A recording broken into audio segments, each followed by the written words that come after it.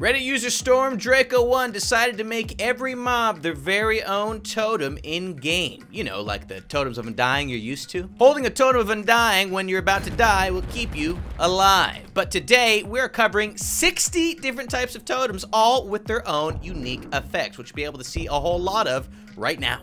And don't forget to comment which one you like most in the comment section below. Now, our first new totem comes from the Evoker, the mob that originally dropped all of the Totems of Undying that you're used to seeing. And check out this guy. So, what does it do? Well, you can right-click it to shoot out the alligator-like fangs that the Evoker is known for casting in its spell. You can use it, come on Betsy, embarrassing me, to attack nearby mobs by right-clicking. Now, you'll notice that there's a durability associated with this thing. You can see it slowly going down. So you'll want to keep that in mind. They will not last forever. But what's exciting is not only can you right-click to make this shoot out in whatever direction you're looking, if you sneak and right-click, it will snap all around you. If you happen to be surrounded by a handful of mobs, you can use that to do some serious damage to them. But be careful, because you can actually hurt yourself using these fangs as well if you're not careful. Next up is the Creeper Totem. Now, worth noting, mobs will only drop totems when you do damage to them and they die. As you can see from our victims here, they didn't drop one single totem. But if we kill a creeper, well, we can get one on our own hands. The Creeper Totem, when right-clicked, will cause an explosion, which won't deal any damage to you when it explodes, but will, in theory, well, you know, do fall damage when you land. But we move on to the Hoglin Totem up next. Now, totems are pretty rare. It's about a 1% chance to get one of these new totems from any mob in question, but you can apply enchantments to it, such as mending, so that it will slowly re-heal itself with durability as you gain experience. Now, the Totem of the Hoglin will allow you to launch targets into the air when you right-click nearby them, similar to a Hoglin attacking you with its big old tusks. Obviously capable here of a lot of damage when the mob hits the ground. Look at that. Oh, I love it. Get away from me, you nasty, dirty pig. Really? He's still alive? Can we just handle this? Thank you. He's so silly when he does that. And the best part is, since this is going to be available for download, you'll be happy to know that most of these totems work on other players as well. Like this one, the Gas Totem. Exciting stuff. This one is quite powerful and also quite adorable. You can right-click with it to shoot gassed fireballs, as you may have gassed. Get it? Right. And look at that. Now, it does fire in a straight direction, so you can pretty much hit anything super far out with relative amounts of reliability. I mean, look at that. And we can kind of just go nuts with it. I mean, we got a pretty decent amount of right-click ability there. Now, if you could just come on all the way. Yeah. Oh, I think it's because my render distance is a little bit far. Can you not? Thank you. Much better. Exploded. Up next is the Wither Totem. This one is extremely useful. It will allow you to cure all negative effects as well as block arrows with proper timing. So we've got slowness, poison, weakness, all those nasties that you're used to getting when you're messing with the wrong types of mobs. Potion of the Turtle Master, nasty stuff. Look at all of these effects we've got on us right now. Right click, bam, they're all gone. But notice we kept the resistance, so it keeps good effects. So we're gonna eat this enchanted golden apple and then right click, we would keep all of the effects in question. Very useful. It'll also work on hunger, mining fatigue, bad omen, and a lot more. Now, what we want to do is attempt to, well, show you what happens if you right-click at the perfect moment. Look at that. We managed to keep that arrow. Well, the first arrow worked. Managed to keep the arrow from actually doing any damage to us, literally deleting it right as it's fired off at us. That or this skeleton has horrible aim. Next is the Stray Totem from the Stray Skeleton mob. This one works a little bit differently. Keep this one in your offhand slot when using it, and any arrows you fire will become arrows of slowness, which will cause all mobs nearby to be hit with a slowness effect. But more importantly, it also happens to work with crossbows as well. So let's hit him right on the target. Oh, that was the worst headshot ever. What are you guys, best friends? These seem like hugging each other. Betsy, I'm disappointed in you. What's more, you can also use the totem when in your offhand slot to fire off and then go and collect the arrow, and you'll get arrows of slowness by doing that as well. So whether you've got a mob or not that you want to hit with it, you can use it to save these arrows for later. The Silverfish Totem. This one is awesome. This one allows you to hide inside of blocks like you're a little silverfish mob. Beautiful. Now, you can only hide inside blocks that are infestable by silverfish, such as these ones right here. So right click, and now we're literally inside of the block.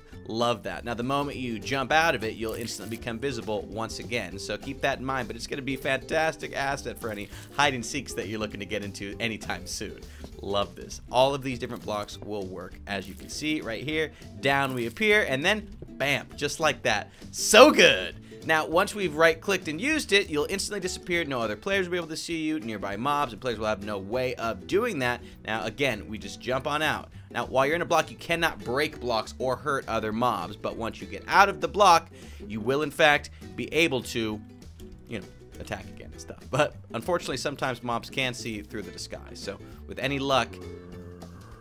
Yo, dude, no, this time it worked. Hey, you stupid. Hey, he's the worst. Oh, he sees me now. The Vex Totem will let you phase through blocks for a short amount of time. It only lasts a few seconds, but as you can see right there, we managed to make our way through essentially instantly. Beautiful. Now you can use this to no-clip into cave systems, hopefully not dying when you do it, or you can go right back up to the surface at a moment's notice. So useful. Wait, which totem was next? Oh, right. It's the Witch Totem. You can use this to throw random potions that the witch is normally capable of throwing, such as Lotus, weakness, poison, and instant damage. So it's a whole bunch of potions in one. Now, throwing random potions can be very useful, but you do have a 1-second cooldown. So we'll go ahead and throw a couple at Betsy. Yo, that one instant damaged me. And now you've been poisoned. And now you've been slowed. And now you're dead. Please, no one call PETA. Now, it won't work against a lot of undead mobs because a lot of them are immune to the various different potions nearby. Like this one is not being hit with poison at all. Better use our Wither Totem to keep us nice and safe. Get away! Pillagers and Vindicators share the same type of totem. It's known as the Totem of the Pillager, and it will allow any nearby mobs to instantly drop whatever it is they have in their hands. You can hear them kind of being funny little guys right there. Did y'all hear that? That was kind of funny, to be honest. Let's use it again. Bam! Hey, stupid. Where's your weapon? What are you, the worst? It also works on players. We're going to pretend this is a player, okay? Get back. I need that hoe. The Ravager Totem takes advantage of a special power that a lot of players don't know it has, which is the ability to do high knockback damage to players that are using a shield. So, what we have right here is an example of that. Hi, stupid. You've been knocked back. And he's dead as well. Oh, that's summons big head zombie. Okay. Oh, yeah, you're a big-headed zombie. Now, the direction you're looking is the direction that you'll end up pushing this mob. Seeing that you need Ravagers to kill in order to get these special totems, you might want to be pretty careful about locating where you do this. Now, we'll go ahead and kind of look upwards for that one. And as you can see here, it's a good way to get them real far away from you so you can escape at a moment's notice. The Blaze Totem is similar to the Gas Totem. Not in appearance, but in power. You can use it to right-click and shoot 3 quick fireballs instantaneously. Now, it is similar to the gas one, however, it will only do 3 fireballs, and more importantly, as far as I can tell, no block damage. So we're going to spawn in a nice cookable cow. Thank you. Can't wait for lunch. Should be done pretty soon here. And a cookable zombie cow. Yeah, I think you guys get the idea. Get away. Next up is the Piglin Brute Totem. Now, worth noting, you cannot use the effect of this totem if you've got any pieces of armor on whatsoever. As you can see, it doesn't even work. But taking off all this armor, upon right-clicking with the Piglin Brute Totem, you will enrage yourself, giving yourself strength 4 for a very, very, very short amount of time. But look at this. With strength 4, oh my gosh, you can pretty much 2-hit mobs with your fist. Beautiful. I mean, actually, quite ugly. Violence is bad. Unless it's against zombies, I guess.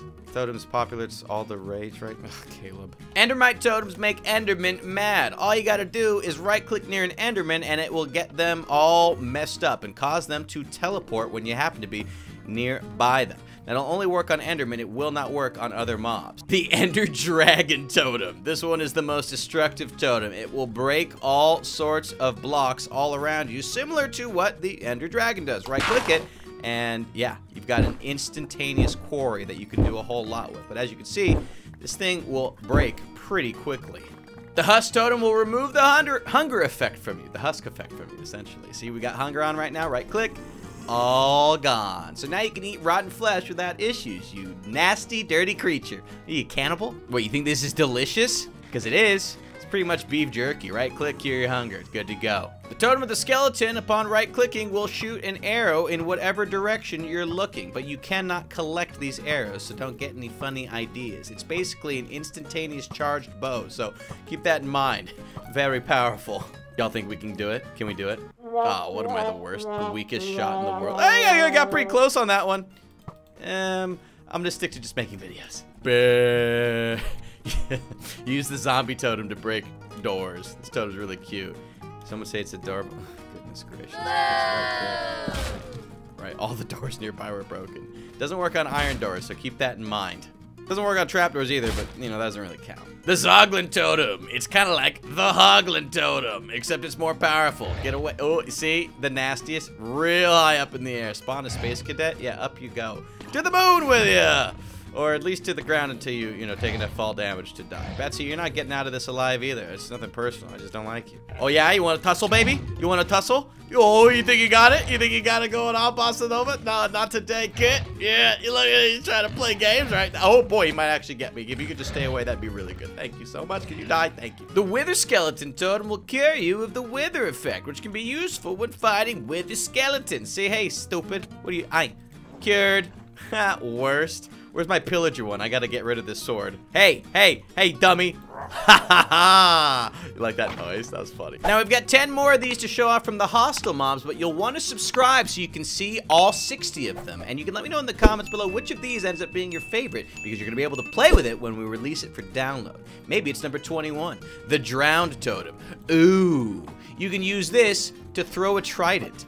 Oh, sick. Very cool. Now, you can't pick up these tridents, so you can just kind of look at them, and, you know, that's all right. Maybe make some nice decorations. You know, maybe impale some friends of yours. Hey, get back here, Betsy. I'm hungry. You can even get in good with your fellow drowns. Oh, that's not a drowned. Ew. Plus, look at the distance on these puppies. Bam, that is far. The Slime Totem adds a little pep in your step, and by pep, I mean bounce. Now, you're not made of a slime, so when you bounce up into the air, you'll still take a little bit of fall damage, but you can use this totem to reach some fantastic new heights. Look at this. The ultimate height. Well, I messed that one up. I said new heights. Ah, well, just pretend I made it. Gotta make sure you're timing the bounces right, otherwise it don't work. Ooh. Now you made it. How do you get down? Oh, yeah. I didn't think about this one. The Guardian Totem will lightly shoot a damaging laser. Looks pretty cool, too. Yo, the ultimate. Check that out. Yo, pew, pew, pew. What am I? A little boy? Now, the laser doesn't do a terrible amount of damage, but boy, is it fun to look at. Actually, I mean, killed that cow in 2 hits. I don't know what I just said. It makes different. I'm just gonna shut up. Okay, now spawn laser target. Hey, hey, hey. How many hits? 3, 4. Hey, that's pretty good. Rise up, gamers. We've got the Shulker Totem. Right-click it to slowly rise into the air, as though you are one of the Shulkers. You will take fall damage. Yeah, so, you know, just be careful with that. Now, it has a 7-second lasting effect, but it's only got a 1-second cooldown. So you can use it multiple times while you're in the air. Just, again, remember to have a plan to, you know, get down, because what we're going to do is use it again and just keep rising up, gamers. I'm telling you, this is not gonna end well. Yeah, we got a bit of a problem, guys. Mom. Totem of the Magma Cube. It's like a slime cube, but hotter and more flames. Oh yeah, no, like literally. Oh boy, yo, I'm about to burn this place up. Oops, cook me. Oh, gladly. Hey, hey.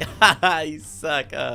Hey, cows. Next is the Elder Guardian, which you can use like the other one, the regular Guardian, but bigger and better. Look at the girth on this laser beam. A mazer beam. Here's a victim. Ah, one-hit wondered. Hold on. You ain't gonna wonder about this one for too long. It's even stronger on the other side as well. Look at that. One-hitting these guys. Now you can eat their flesh and not worry about taking any hunger damage. Oh, best day. Love Tuesdays. What day is it? The Phantom Totem. It will set the game time to midnight. Right-click. Looking good. Full moon alert. Hold on a second. This is cool. It's basically like an opposite bed. Could be good for hunting mobs around since they mostly spawn at night, but, you know, it could be useful for other things too. Also to the power, but it can only be used a few times. As you can see here, we only have probably, I don't know, 5 or 6 uses on this thing, so use accordingly. The Illusioner Totem. No, this is not an illusion. Even though this mob hasn't actually been added into game yet, we do have a totem made for it. Since they don't spawn naturally, you'll want to be able to get your hands on this one. When used, you'll fully go invisible for 10 seconds. No one can see you. I mean, they can see the totem, That might be scary, you know, but in a poof of smoke you'll vanish, and there's no particles to give away your location compared to an invisibility potion. So it's great for trolling your friends in game. Well, the people that, you know, used to be friends with you until you're troll. I bet you didn't see this one coming. Goodness. You gotta get out of here after that one. Now, believe it or not, that's all the hostile mobs in-game, but what we're gonna do is encourage you to check out the next video by showing you 2 of the passive ones. So we're gonna check out number 29 here, which is the Cow Totem. Now, since we've already shown these, we're gonna show you 2 more of them. Now, the Cow Totem can fill empty buckets in your inventory with milk. Yo, check this out. Delicious. You literally just right click and check it out. Slowly but surely filling up. Now you don't need a cow nearby to generate your very own milk.